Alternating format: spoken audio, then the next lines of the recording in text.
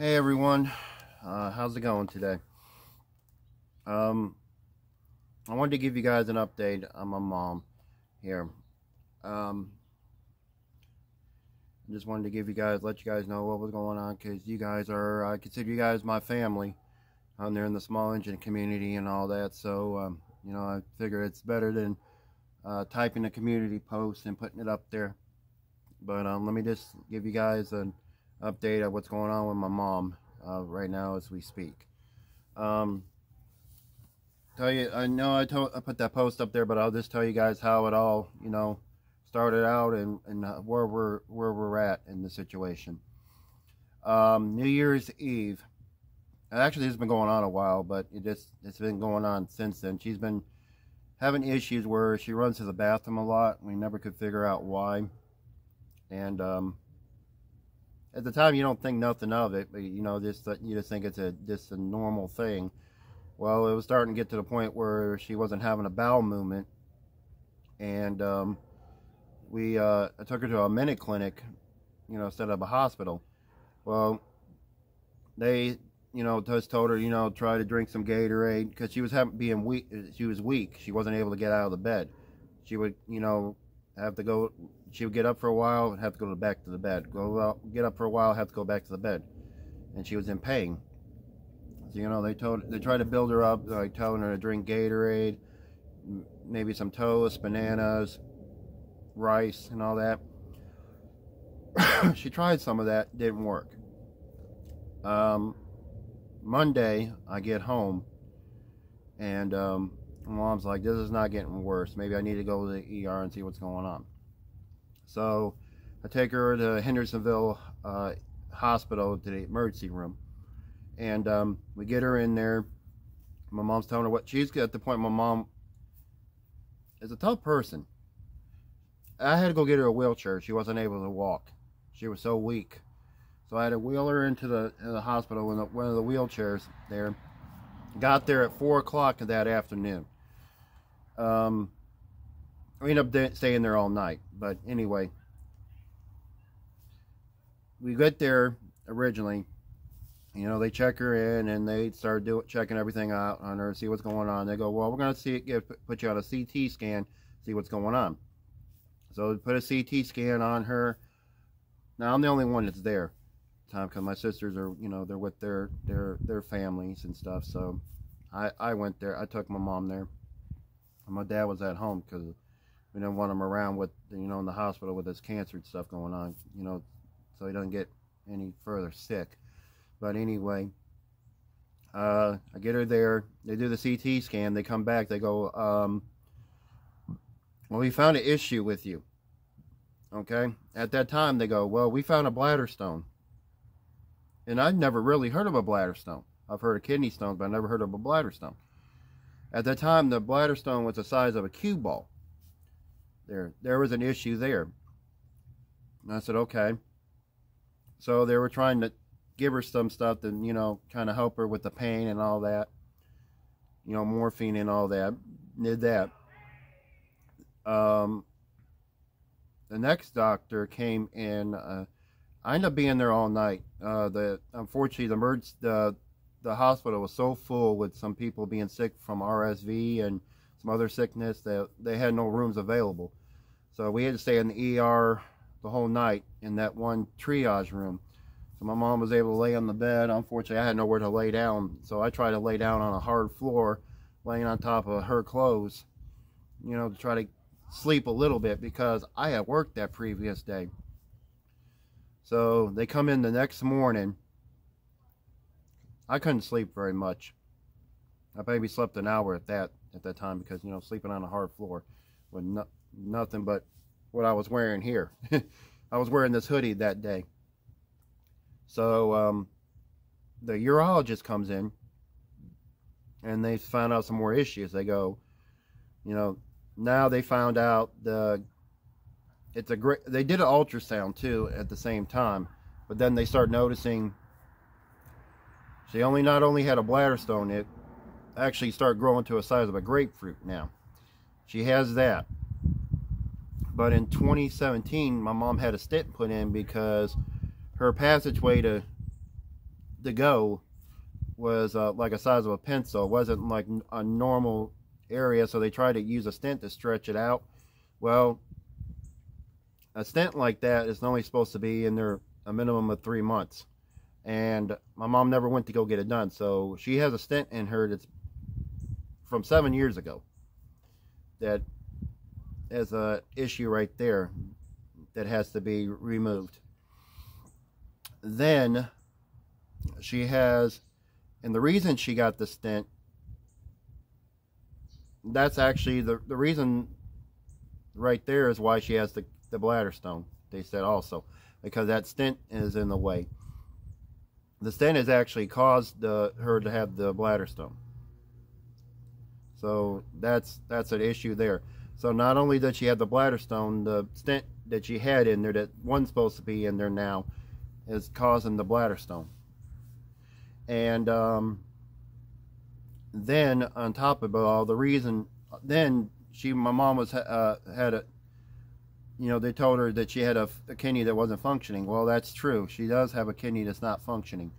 At the time then, 7 years ago, it was only functioning 13%.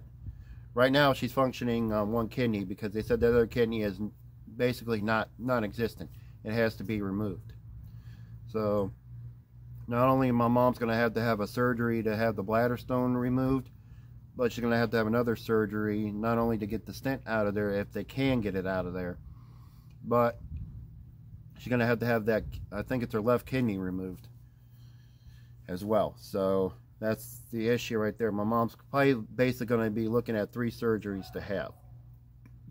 But the only bad problem is she's had a severe UTI as well, and there's a lot of bacteria infection. So right now, until they get the infection out, they can't really do anything. I mean, that's you know, pretty much a no-brainer there. So, but at least it's going to take about a couple of weeks to probably even get this out. They said maybe if that, to get all that.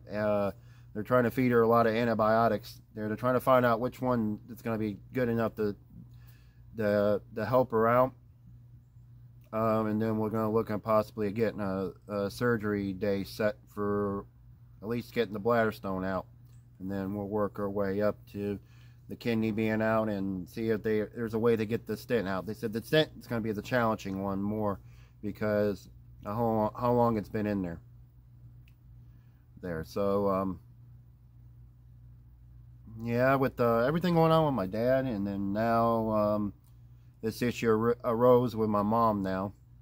I mean, unfortunately, 2024 has not been a great start. I mean, I know it's probably been sticking around longer, but now, unfortunately, rose its ugly head there. So, I mean, this could have been avoidable, but, you know, you're talking about 7 years ago when that stent was put in, and, you know, who knows what was going on 7 years ago at that time that I didn't, you know, we never thought twice of it. But anyway, you know, it's neither here or there now. It's something that's got to be taken care of if possible. So, not only, like I said, we're dealing with the cancer issue with my dad. He's got to go next week. Oh, excuse me. They moved his date up to get he's got like 2 cancer spots on his brain, but they said they can wipe that out with 1 radiation treatment. It's a 30-minute process. He's got to wear some kind of mask when he does this there. So he's going next Monday for that. And I got jury duty to go to this following Monday here on the 8th. So yeah, it's just one thing after another. And then, you know, like I said, it's been rough. It's been rough. It's you know, it's see, like I said, not only my dad's been dealing with this cancer, now this issue's going on with my mom. And, you know, it's not easy to do because, like I said, I work a full-time job, and then you're basically, right now, I'm the one-man show in a way. I'm having to try to take care of everything, and it's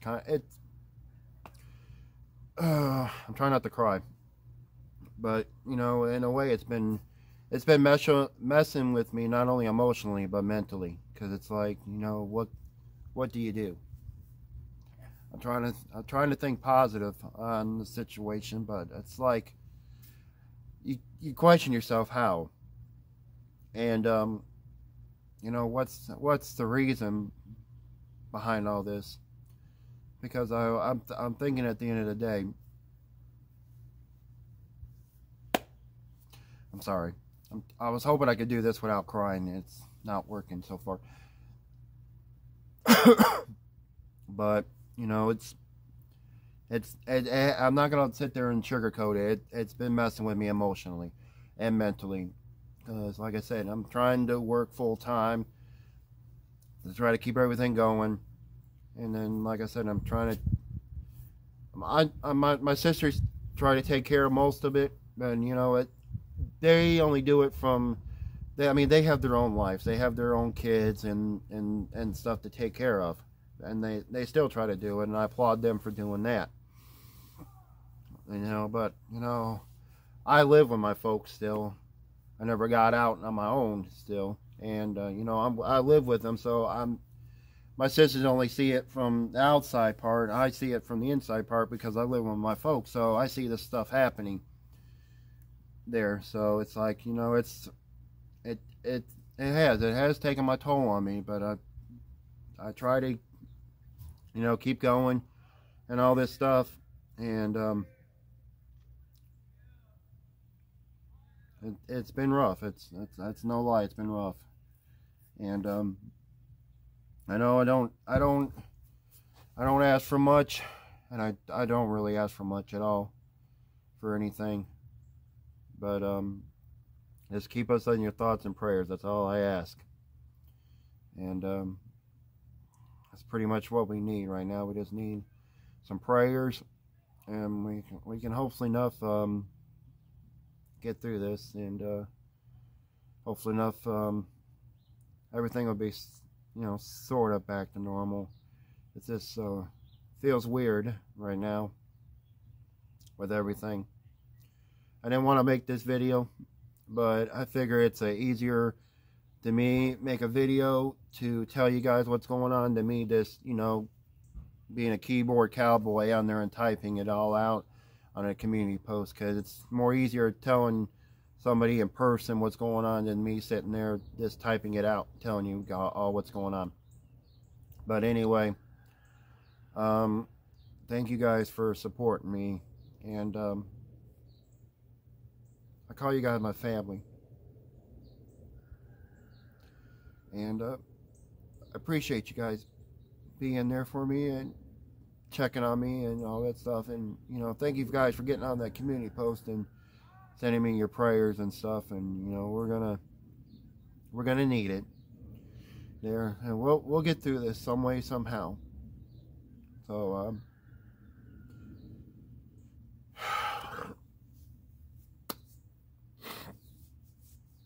but thank you guys. Just support us. That's all I ask. Just send us some prayers. That's all I ask. But anyway, I'm gonna go ahead and get off here. And you guys, I hope you guys had a happy New Year, and thank you guys for supporting me here. And I'm just gonna I hope you guys just have a good rest of the day. Okay, God bless you all, and you know, just keep your prayers up for us. Okay, so you guys have a good rest of the day now. Okay, thank you.